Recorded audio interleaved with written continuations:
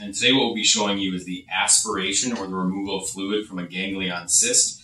This patient has arthritis in his great toe joint, and due to that friction and pressure that creates, an outpocketing of the joint has been created called a ganglion cyst. Now you can see as I move this, there's fluid inside there, and it's what we call fluctuant, where I'm hoping that as we aspirate this, we'll get a significant amount of that fluid out so the patient will get relief from their discomfort.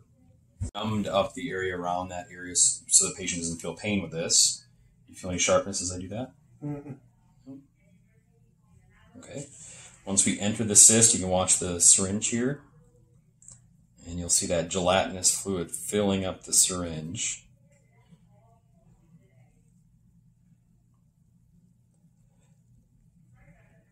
And that's a lot. That's a lot for a big toe for sure. So you can see there's already 3 cc's in there. I'm going to use the same hole because I know that I'm in that cyst. I get the needle to turn. There we go. Because once you take fluid out, it kind of collapses a bit and it's hard to get the fluid out. So hopefully we'll get some more out of there.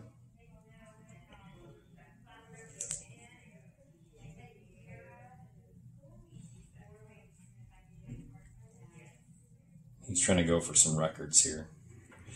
That's a lot. One more time here. Let's see if there's anything else. This is actually bone on the side here.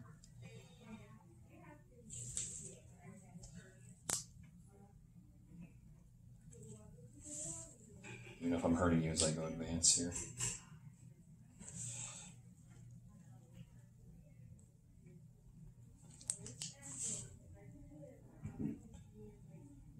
And sometimes the fluid inside the cyst is hard, so you actually won't be able to aspirate it, but we can poke holes in the capsule of that, and hopefully that will resolve that.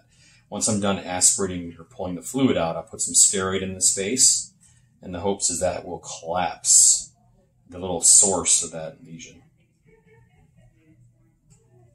Looks like that's all we're getting is blood now. And that is the aspiration of a ganglion cyst. And you can see here, if I put down this needle, and show you that fluid. It's very gelatinous in nature. And doesn't always cause pain, but depending on the location, it can rub on shoes and cause discomfort.